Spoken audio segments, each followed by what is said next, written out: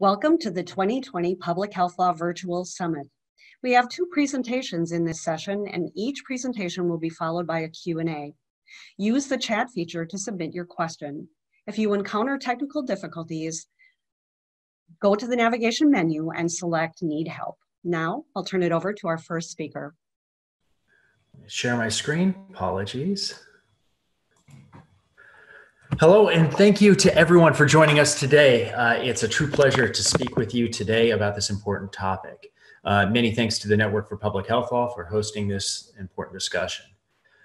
This presentation explores how states have acted through legislative, regulatory, and executive actions to leverage telehealth in the COVID-19 response. As you will see, this is a broad area of law that is changing rapidly. I cannot possibly cover all changes in only 20 minutes, but I will try to give you an idea of the types of legal changes we are seeing nationwide. Just a disclaimer, I taught a 3-hour class immediately prior to this presentation, and I've got a newborn who's keeping me up at night, so hopefully you won't see me completely unravel in the next 20 minutes here. For those of you that are interested, here are the methods for our findings. I'm not going to go over this in any detail, but I do want to note one thing. These authorities were collected in May and June of 2020. This is an area of rapid legal development, and so I expect that there have been some developments since this time. Let's start by defining telehealth.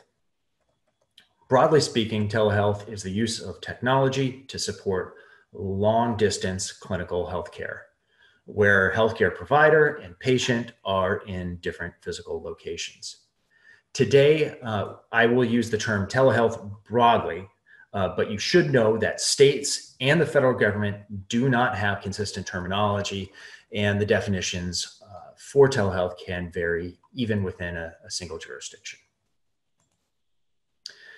Telehealth is broadly promoted as a healthcare access tool by connecting patients with distant providers. Telehealth is particularly useful in rural and healthcare shortage areas, as well as useful to patients with transportation difficulties that prevent them from obtaining in-person care.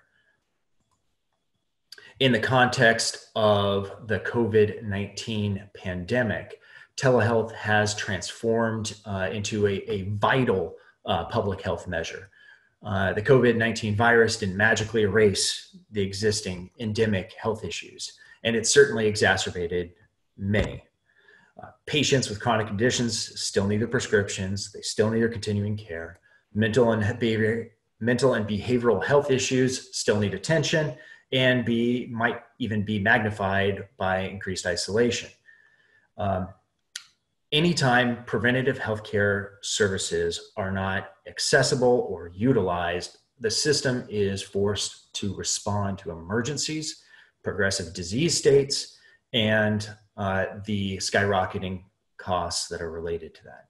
So in this context, telehealth is a tool to promote both physical distancing to prevent the spread of COVID-19 while enabling healthcare to patients that need it. Despite the benefits, there are also challenges. Telehealth cannot substitute for many physical exams, and a lot of special equipment simply cannot be used in telehealth encounters. With telehealth, there also comes new technology and security issues. We also know that there are a number of barriers that impede telehealth for both patients and providers. For instance, they might not have access to technology needed to support the telehealth encounter. Both patients and providers sometimes struggle with digital literacy, which is a huge issue. There are, and often, as we'll talk about much later, there isn't always reliable internet coverage, especially in rural areas. With that very, very brief background, this presentation is all about governments rapidly responding to a developing emergency by changing their laws. And this really dovetails into our first recommendation. Governments should ensure that legal authorities are clear to healthcare providers and the public. Anytime there's uncertainty in new emergency authorities, that creates doubt for healthcare providers and might make them more reluctant to begin offering new telehealth services or telehealth in new ways. Remember, we're talking about cash-strapped organizations making decisions about investing time and resources in new technology and new workflows. Clarity is critical.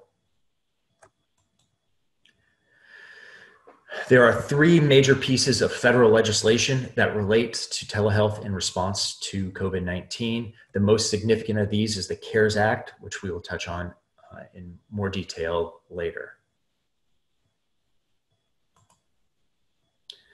This is a broad overview of state actions implementing and promoting telehealth. Here you see, as of May 18th, 2020, 27 states implemented new authorities relating to telehealth in response to COVID-19. These include new legislation, new emergency regulations, and executive actions. There are a number of different ways that we see governments promoting telehealth through law. I'll introduce them here and we'll come back to them in turn later on. First, governments can change the rules about how telehealth is delivered. This is primarily done with the states, although the federal government has a big role in how federal programs implement requirements.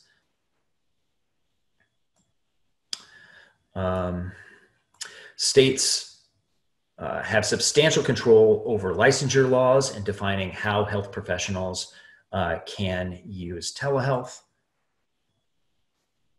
States and the federal government can modify laws surrounding payment and reimbursement of telehealth services. New laws can provide appropriations and other mechanisms to promote and enhance telehealth infrastructure and capacity. And finally, governments can pass laws that directly address the barriers, disparities, and equity issues surrounding telehealth.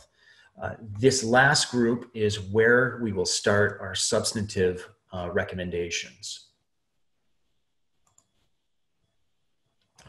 We know that there are telehealth disparities among certain populations. Elderly individuals, persons of color, and persons with low socioeconomic status all tend to have a harder time utilizing telehealth as compared to other populations. Now, for those of you that have been paying attention to COVID-19 news and research, these populations should have immediately triggered a red flag, because these are many of the same populations that are at the highest risk of COVID-19. This should be alarming. We would hope that these at-risk populations would benefit the most from expanded telehealth services. But if they are more likely to experience these barriers or challenges to telehealth, then health problems and disparities within those at-risk populations could be exacerbated terribly. And unfortunately, that is exactly what seems to be occurring now. Here's some data published by Nouri et al., which shows the proportions of population using telehealth before COVID in blue, and the proportions of the populations utilizing telehealth after the big COVID-19 telehealth expansion in orange. And what we see here is that the proportions of many of these populations have dropped significantly. This suggests that these populations at the highest risk are not experiencing the same benefit as lower risk populations. Governments should address major telehealth barriers to address these widening inequities.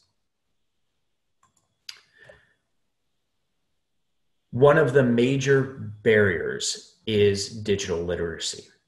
We recommend that Congress pass a law permitting Medicare and Medicaid reimbursement for patient training and education to improve telehealth digital literacy. The benefit of this would be twofold. It would directly address a major telehealth barrier and associated disparities. And second, it would normalize a cost-effective service. Moving on to telehealth delivery. Laws define which technologies and communication methods qualify as a telehealth service for both practice and reimbursement for the service. Laws also place restrictions on the practice of telehealth, such as location requirements for patients and providers. The federal government has taken steps to expand the permitted telehealth delivery options, and so here are a few examples. Medicare and TRICARE programs have approved audio-only telehealth for limited services during the COVID-19 response. Additionally, on March 20th, 2020, the Office of Civil Rights in the Department of Health and Human Services announced that it was not going to enforce HIPAA violations against providers using telehealth in good faith during the emergency. And the goal was to alleviate provider concerns of privacy and security violations and the associated hefty fines when they are using widely available communication platforms like Zoom or Skype or FaceTime. Here we see the states that have new laws providing for new modes of telehealth delivery. I want to note that the audio only and the text and email communications were fairly rare forms of telehealth prior to COVID-19. However, adding these as acceptable forms of telehealth helps to address some of the technology access challenges that are common for many telehealth patients and providers. Since technology access is such a significant barrier to telehealth utilization, we recommend that state governors utilize their emergency powers to permit additional modes of telehealth in the COVID-19 response. These might be less than ideal, but if the alternatives are to neglect needed healthcare or to risk exposure to a deadly disease, some compromise on new modes is reasonable. Both the states and the federal government have acted to expand permitted locations for telehealth encounters. CMS expanded access to telehealth services covered by temporarily lifting the previously restrictive location requirements and permitting Medicare beneficiaries to receive telehealth in any location, including homes. The U.S. Department of Veteran Affairs promulgated a new regulation permitting home visits to occur via telehealth. And a handful of states have added new authorities expanding permitted telehealth locations for both providers and patients. Our recommendation is that governments permit both providers and patients to use telehealth from a safe location, which includes their home, provided that the service can be provided to the requisite standard of care. This recommendation includes federal program requirements like Medicare as well. State licensure laws can be a powerful legal lever to promote telehealth. We could talk about some length about this, but frankly, don't have the time in this presentation. But there are two types of licensure laws that are particularly relevant. One being scope of practice regulations for physicians and non-physician providers, and interjurisdictional practice laws. What you see here are the states that have new COVID-19 telehealth authorities that permit new providers to use telehealth services. These include non-physicians like nurse practitioners, specialists, mental behavioral healthcare providers, occupational therapists, physical therapists, speech language pathologists. But I'd like to highlight what's in the far right-hand column. We see a number of states that have broadly authorized telehealth providers to practice telehealth within the scope of their professional license. This relates to our next recommendation. I'd make an argument, I'd call it a strong argument, that states should permit any telehealth services that can meet the same standard of care as a comparable in-person service. Now, the corollary to this is that states in the federal government should require public and private payers to cover telehealth services that can be provided to the requisite standard of care if the comparable in-person service is also covered.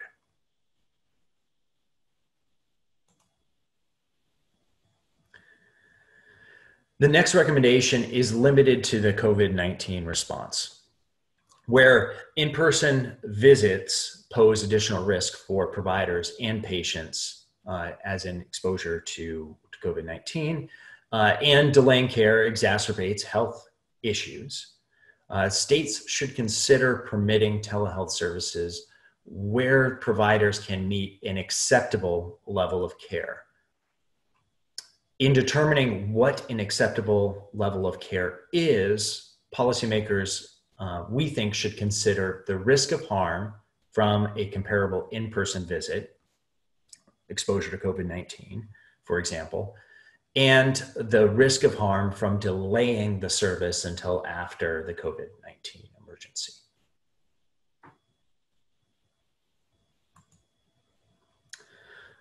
Laws regulating Medicare, Medicaid, and private health plans, they establish rules and requirements for paying telehealth services, fundamentally shaping service delivery. Restrictive telehealth payment laws are often cited as a barrier to telehealth adoption. For example, laws imposing out-of-pocket expenses on teleservices can act as a barrier to telehealth utilization.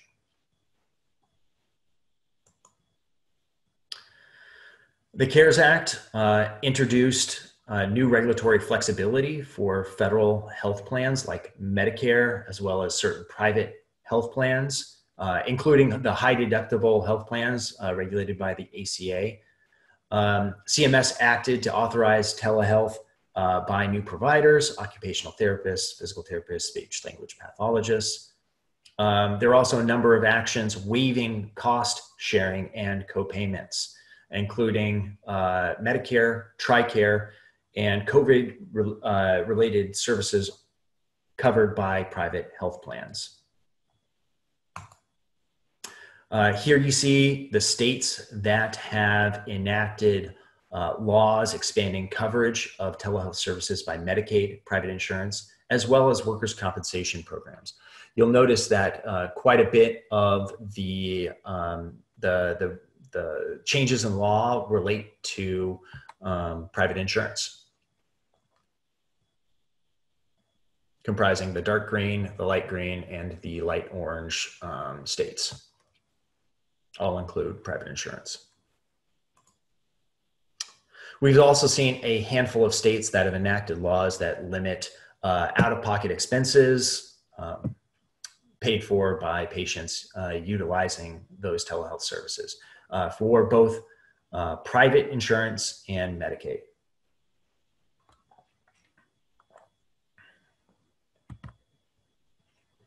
We recommend that states and the federal government expand telehealth coverage provided by both public and private health plans.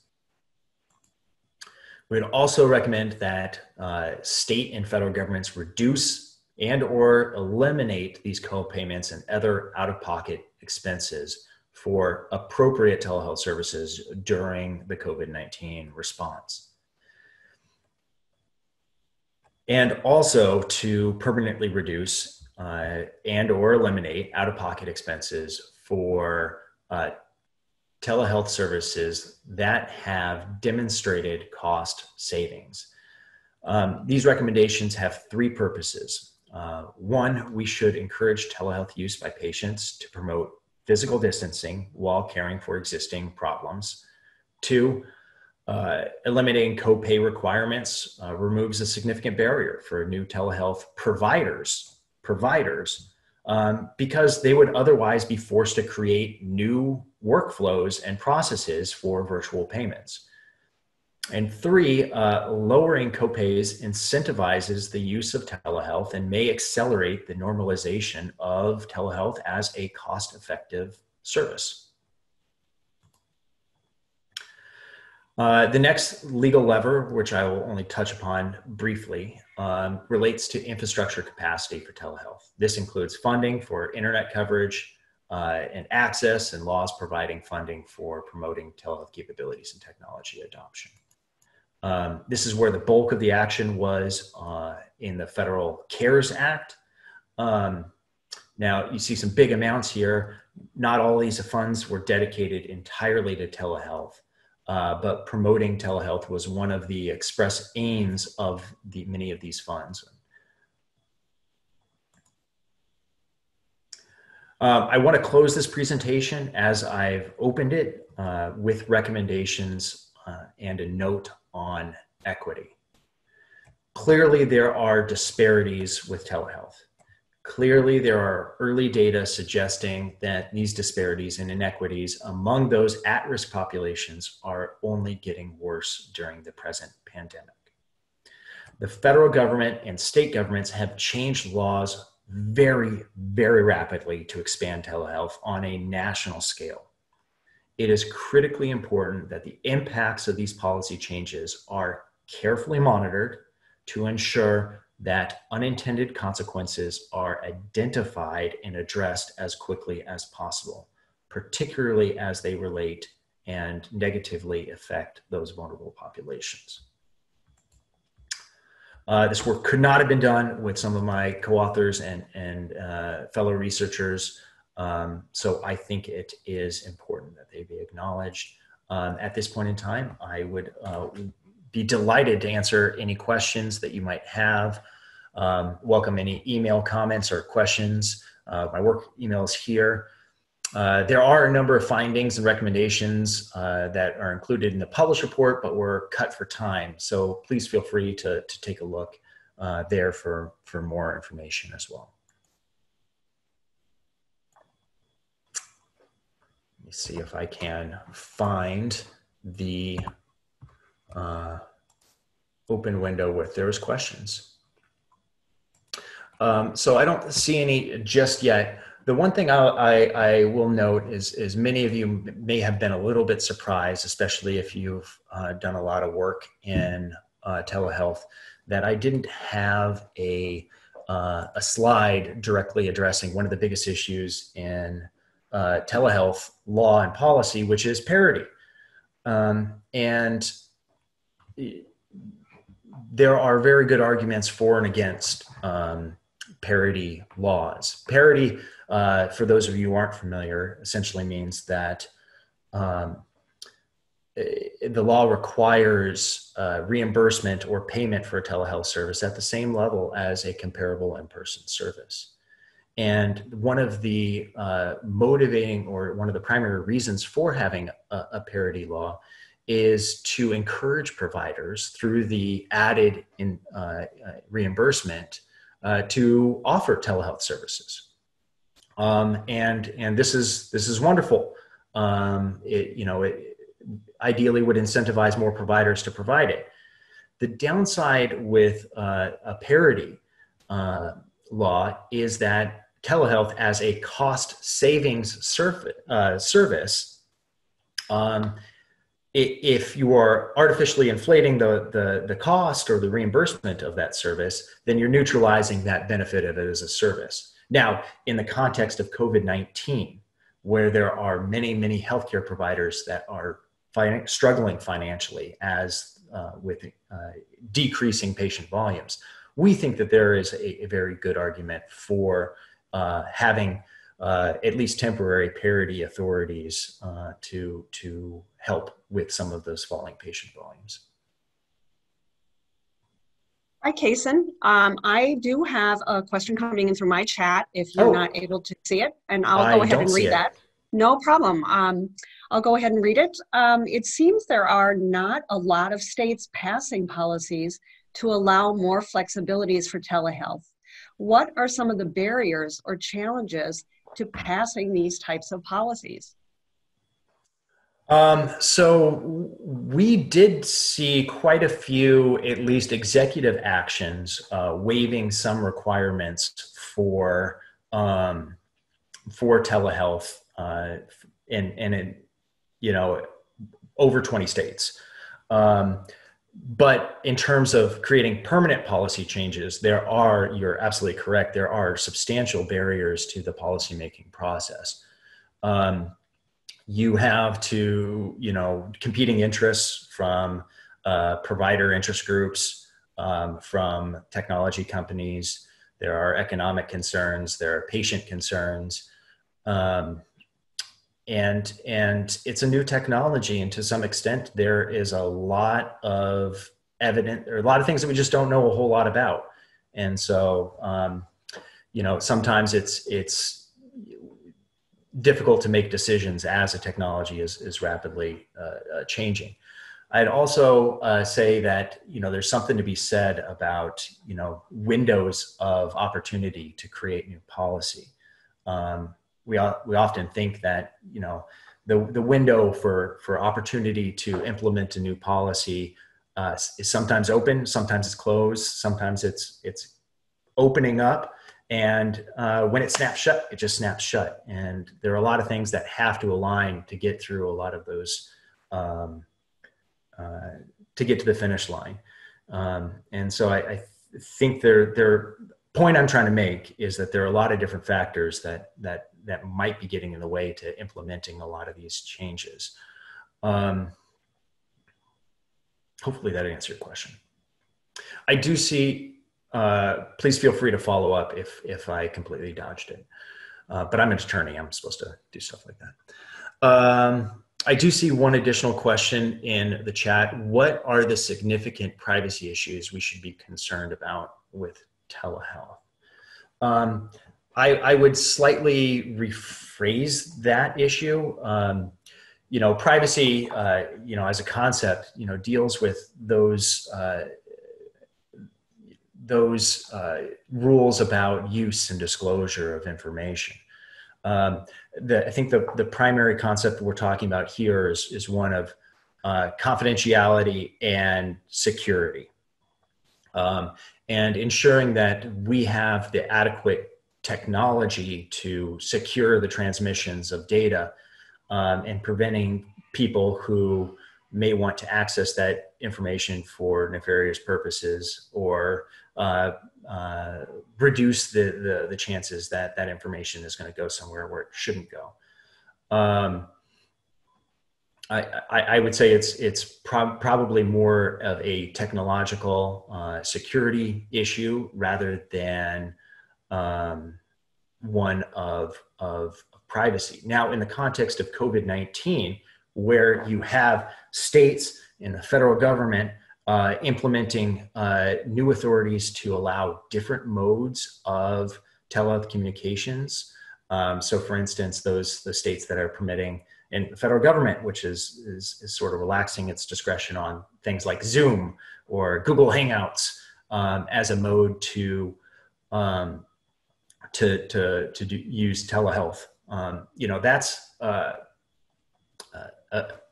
clearly, the privacy and security of those platforms is a concern.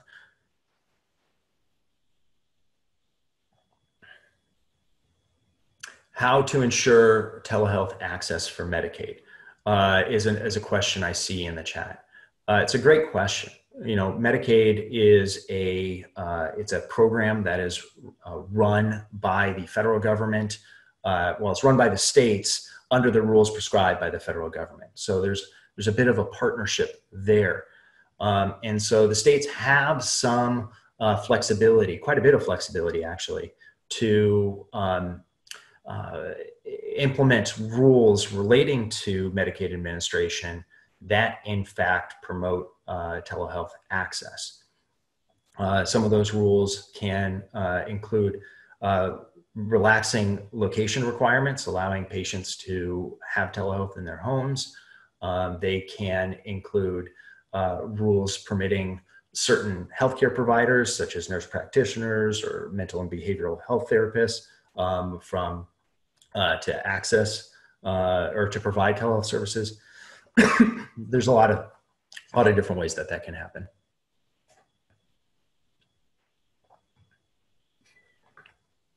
I think we're at time, Cason. Wonderful, because I can no longer speak. Thank you very much. I appreciate it.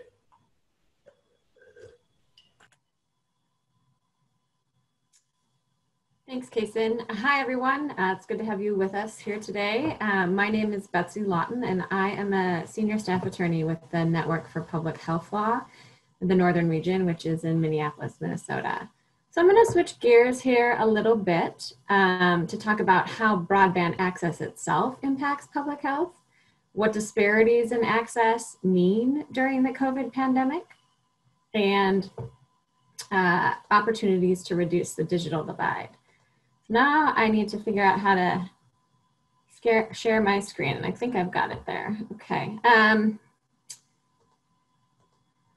So this first slide is just a disclaimer. It talks a little bit about the Network for Public Health Law and includes a disclaimer that this presentation should not be considered legal advice. So first I want to touch on, take a minute just to capture the relationship between broadband access and public health. The FCC has a pretty good quote here from 2015. They noted that broadband is essential to participate in society. Households that lack internet access are at an increasing disadvantage as institutions and schools and even government agencies require internet access to meaningfully participate in society. But why are we worried about access to broadband as a public health concern? Well, it's because broadband access significantly impacts all of the social determinants of health. And without broadband equity, we can't achieve health equity.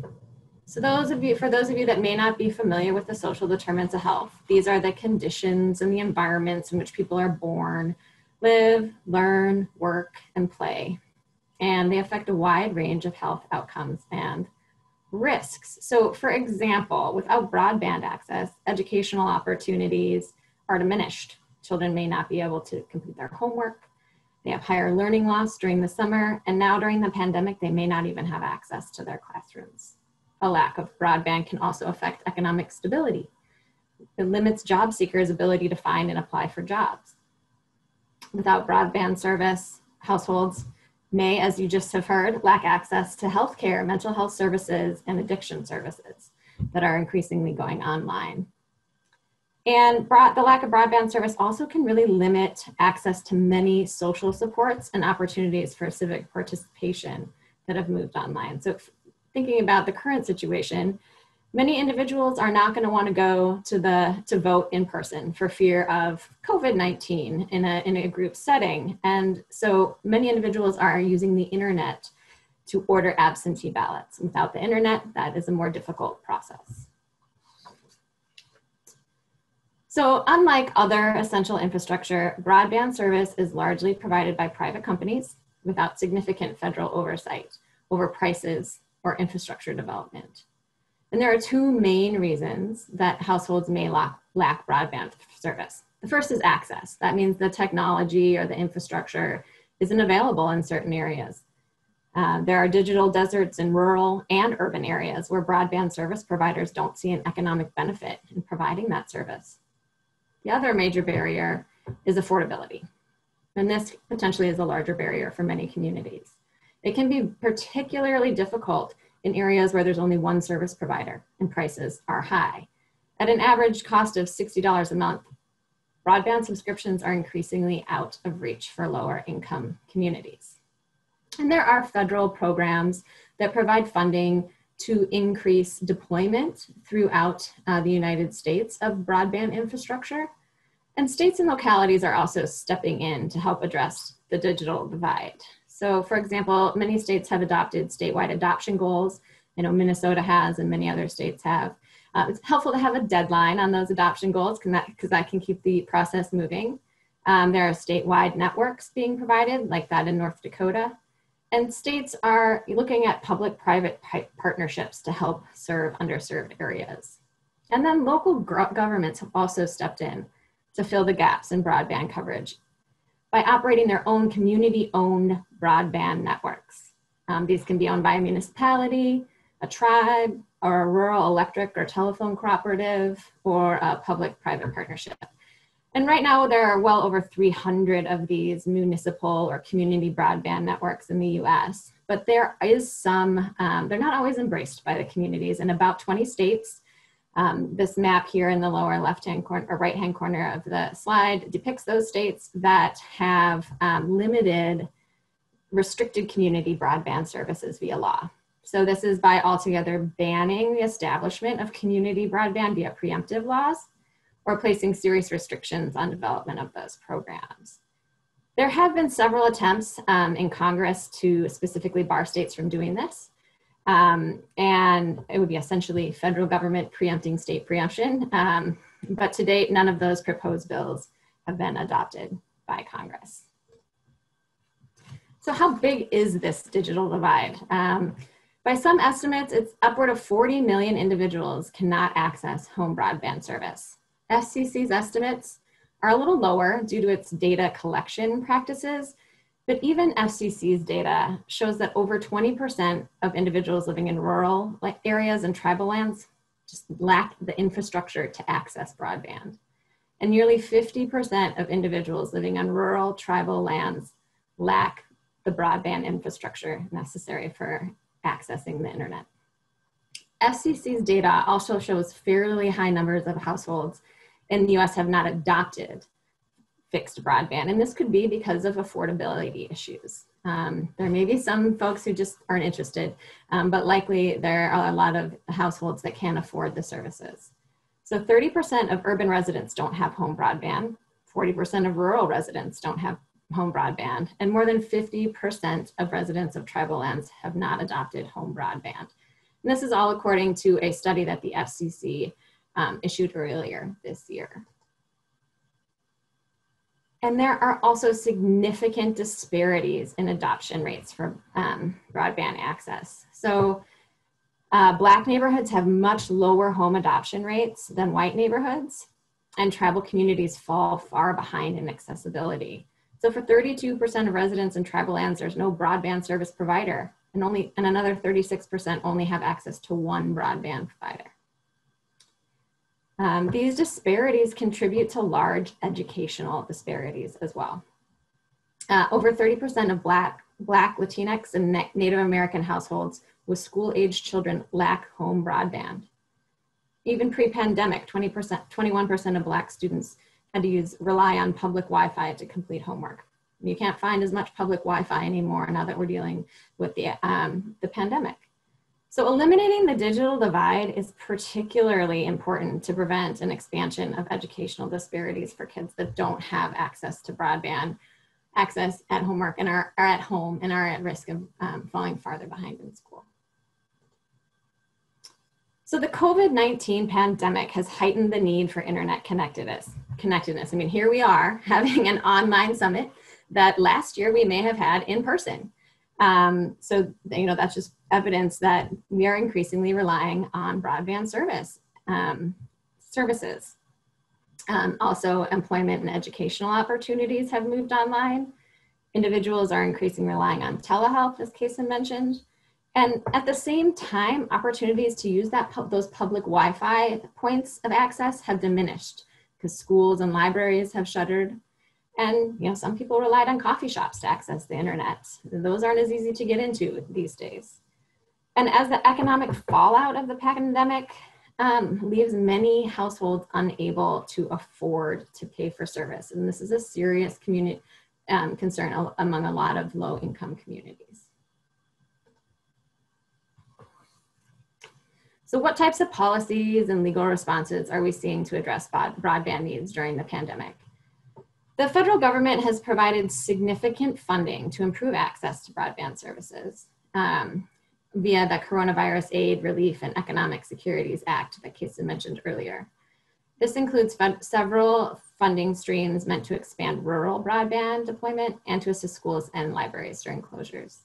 That's about $16 billion to purchase technology and connectivity to support remote learning, another $200 million to expand telehealth access, and then $50 million to the Institute for Museum and Library Services to expand their digital network access. But without policy changes, this funding alone isn't likely to remedy the public health disparities that arise from the digital divide.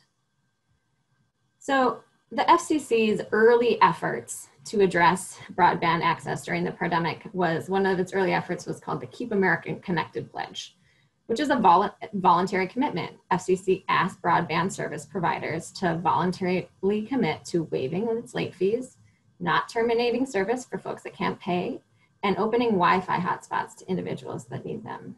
But these voluntary commitments have expired. They expired in June. And Chairman Pai, who's the current FCC chairman, has urged congressional action to ensure that individuals can remain connected throughout this sort of lengthening pandemic response. FCC has also made some short-term revisions to its Universal Service Fund programs. These USF programs they're longstanding programs that utilize revenue from the telecommunication companies rather than congressional appropriations to reduce the economic burden of broadband services. So for example, the FCC has waived some of its restrictions that normally apply to its E-rate program. The E-rate program provides discounts on broadband services directly to schools and libraries. And the FCC has temporarily waived its gift rules that would prevent E-rate recipients from accepting free connections or equipment such as Wi-Fi hotspots to support remote learning. And this waiver temporarily allows broadband service providers to provide free mobile hotspots and broadband-enabled devices directly to schools and libraries, and then those devices and hotspots can be distributed to students that lack home broadband access. However, FCC has not authorized the use of these E-rate funds to provide broadband service directly to students' homes. And that could have a significant ability to reduce educational disparities if those funds could be used to provide home broadband service. Some children can access their classroom from their living rooms. Other kids can't, and they're left to walk or drive or take the bus to libraries or sit outside their school in the parking lot to access their classrooms. But there is disagreement about whether federal law authorizes these E-rate particular funds to be used to provide broadband outside classroom buildings. The current Chairman Pai, believes that additional statutory authority is needed to do so, but others believe the statutory authority already exists. I mean, regardless, congressional clarification could ensure that those funds are used to provide broadband to students' homes, which are now oftentimes their classrooms as well. FCC has also made some temporary changes to ease application requirements for households that are newly eligible for its Lifeline program. This is a program that provides a monthly discount on either cell phone services or broadband services. It's not a large discount. It's only $9.25 a month. There is an additional $25 monthly discount provided for rural residents of tribal lands. But the FCC has made it easier for individuals who have recently lost their jobs to apply for these services and has prevented de-enrollment. And then the FCC has waived similar gift rules for the Healthcare Connect Fund, which provides discounts on broadband connectivity for rural healthcare providers. And then lastly, the FCC is working to distribute about $100 million under its new Connected Care pilot program, and that's used to support telehealth at public and nonprofit healthcare institutions. This funding, unlike the E-rate funding, which I just mentioned, can be used to pay for home broadband connections for patients that otherwise lack service. Moving on to local solutions. Local efforts have proven really powerful here in addressing educational disparities tied to the digital divide and pandemic-related closures. Among other things, communities dealing with school closures have paid for broadband service at homes. They've outfitted school buses with Wi-Fi hotspots and parked those Wi-Fi enabled buses in low-income neighborhoods or underserved neighborhoods when they're not in use. And they're partnering with broadband providers to provide low-cost or free services to households. But are these policies enough, and will they close the digital divide? Likely not for the short term, and definitely not for the long term after the temporary programs expire. So there are several federal, state, and local policies that that could help equitably close the digital divide, both during the pandemic and in the future. So on the federal level, Congress could and should pass legislation barring states from preempting or restricting local public broadband services. Those services are being used to fill gaps, and they need to be available for communities. FCC could allow E-rate funds to pay for home broadband at students' homes. Those homes are now their classrooms, and they need access to their classrooms. FCC could also increase that lifeline discount. Instead of $9.25, they could increase that discount so that low-income families are paying around $10 a month is what might be reasonable for widespread adoption there. FCC should improve its data on affordability and availability and demographics, and base its future funding decisions on this new data rather than its antiquated data that it currently has. And Congress and FCC should increase funding to schools and community centers to expand their access. So states can also be taking action here. They can eliminate those preemption laws that are preventing local communities from filling the gaps in broadband service. They can enact dig once laws, and these laws require coordination of broadband installation with other infrastructure projects, which can increase deployment as other infrastructure is being adopted in the community. And then states can, as I mentioned, set statewide connectivity goals with certain deadlines would be a helpful way to do that.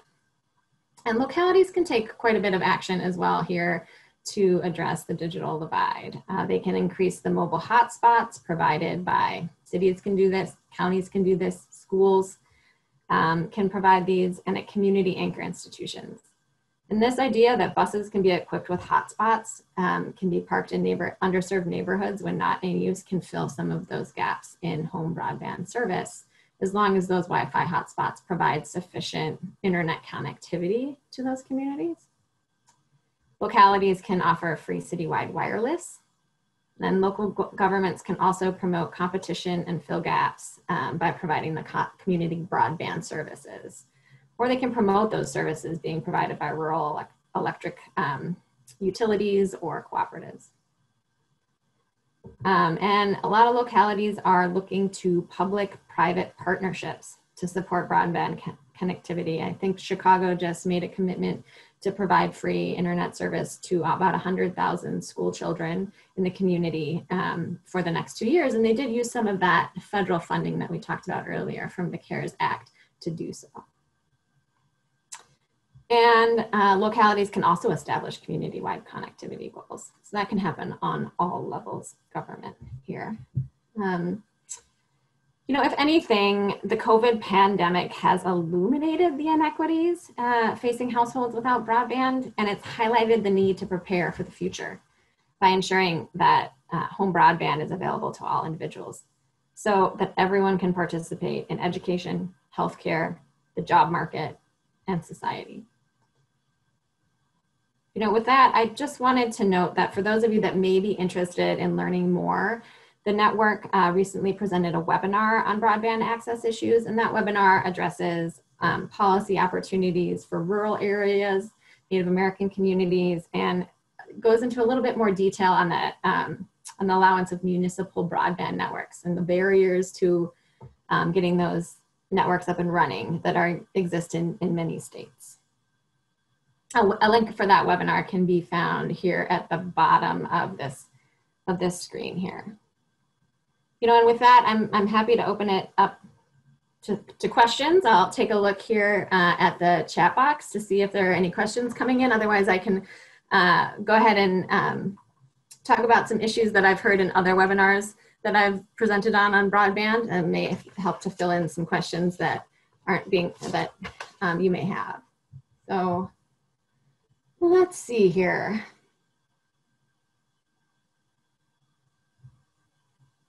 Are there any legislative actions directed towards providing access to people experiencing homelessness? You know, I am not certain about what those specifically may be. I don't know that there's any federal actions. States may be doing something, and I think most likely it would be on a citywide level that that's happening, or via community anchor institutions where those institutions could provide Wi-Fi hotspots needed, either at shelters or elsewhere. Again, the issue is how to access the internet if you don't have a computer. So those would have to be paired with both the devices and potentially some educational resources on how to adequately, access the educational needs and the telehealth needs that the individual is hoping to meet with their broadband service. And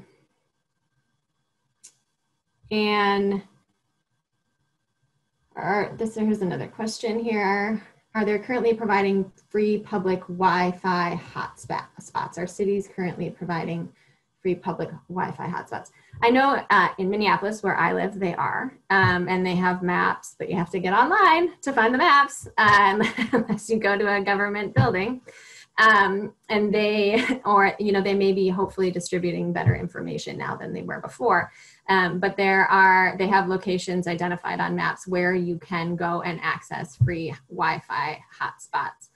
And the libraries are often providing Wi-Fi connectivity, even if they're not open. So you could stand outside the library on the sidewalk or in the parking lot, if there's a parking lot, and use that Wi-Fi to access the internet for whatever reason you would need, if that would be for school or for a telehealth visit or whatnot.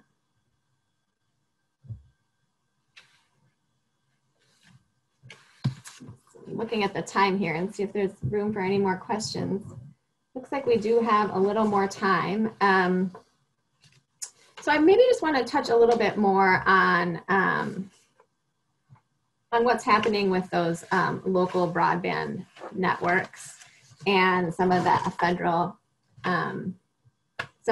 programs, and what's happening with the federal capacity to get the data they need to deploy broadband access throughout the nation. So the FCC estimates, as I mentioned earlier, are significantly lower as far as the number of people in the United States that lack broadband access. That's because they've been using a form that essentially indicates that if one person in a census block has access, then everyone in the census block has access, which is not necessarily the case. And so earlier this year, congressional action was taken to sort of improve the granularity of this data. It's called the Broadband Deployment Report and Broadband Data Act. And this requires more granular data and allows more public participation in the process. If there is, these maps now and this data now can be challenged by individuals who know that they don't have access to the internet in their communities. FCC's current data, even though it does show quite significant disparities in communities, FCC has concluded in this most recent report that there is enough deployment throughout the United States. So many folks are asking that the next set of funding opportunities to expand deployment of infrastructure isn't completed until these new maps with more granular data are created and adopted and public has input on that, so that we're not using federal resources for deployment on these maps that are just too vague and don't really accurately assess the needs of communities.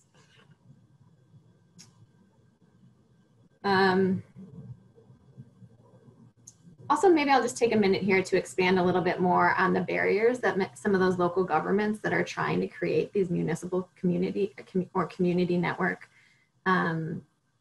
networks are facing.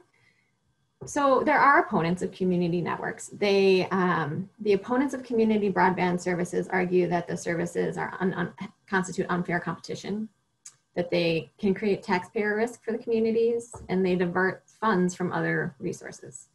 And they discourage private sector investment. So those are some of the arguments that people may see in their states against allowing community broadband networks.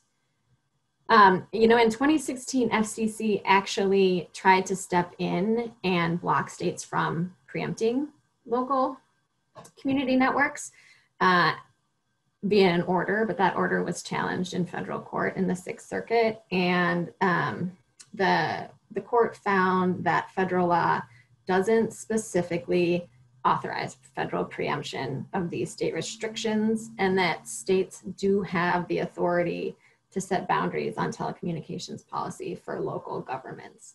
But as I mentioned, there have been several efforts through the years to sort of preempt the preemption on the federal level. And I'm imagining that there are going to be, if there aren't already in this session, bills trying to do that as well. Let's see if there's any other questions coming in here. Well, it looks like there's a comment that there, in the comment chat box, if you're interested in finding out about free Wi-Fi hotspots in Texas, there is a link that has been included in the chat box there. Use your Wi-Fi to print a map for those who don't have access to the broadband services. Hey, Betsy, this is Kayleen. I had a question come in my chat. Oh. They asked if broadband is likely to become a public utility.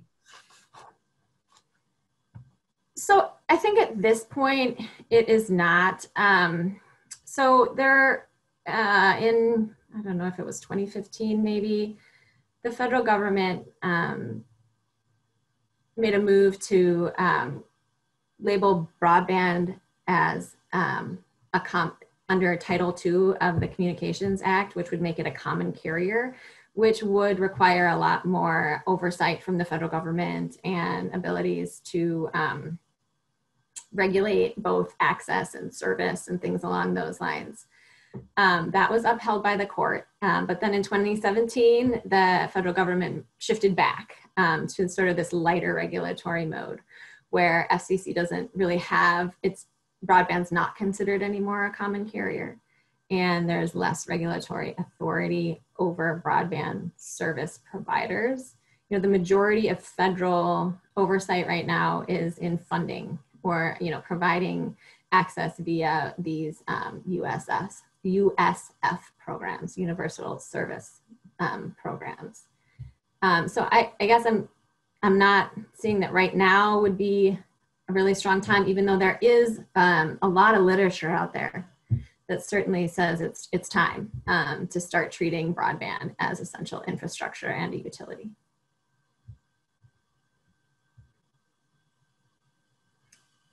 Let's see, I'm trying to see the time here.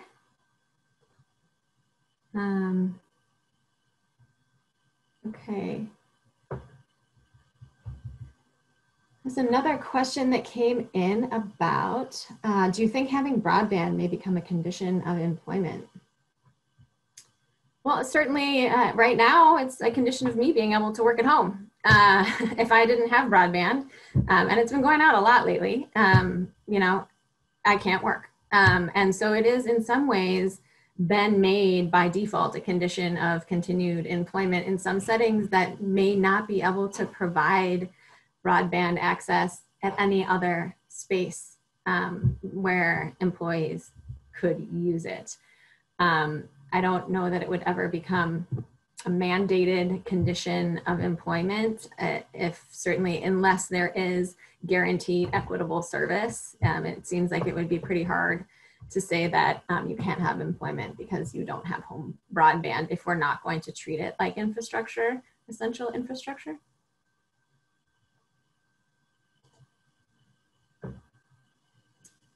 Not sure. Those are sort of the end of the questions that I see, and we're getting near to the end. If there's any other questions, go ahead and put them in the chat box, either for Cason or myself. Otherwise, We might be able to wrap up a few minutes early here. Well, I'd like to thank both of you for an excellent session and encourage our attendees to tell us what you thought of today's session by clicking on the survey button below the video feed. I want to thank you all for attending the summit, and I hope you have a great rest of your day. Thank you.